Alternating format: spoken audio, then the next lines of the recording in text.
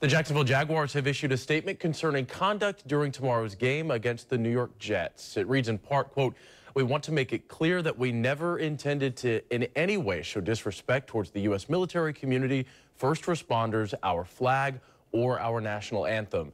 We love and respect everyone who serves and has made sacrifices for the United States in the past, today, and the future." They go on to say that is especially true in our hometown of Jacksonville, Florida. Now, the statement goes on to say players felt last weekend's game in London was a time to shed light on issues of inequality here in the United States. Tomorrow they plan to kneel in a prayer for change prior to the national anthem, then stand during the song to honor the flag. Now, some of you have been reacting to the announcement on social media tonight. Laura says in part, "Forgiveness is a powerful thing. I see a humble apology and an attempt to be understood."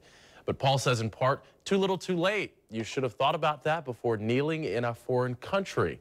We encourage you to weigh in on the discussion. Just head over to our Facebook page to let us know what you think.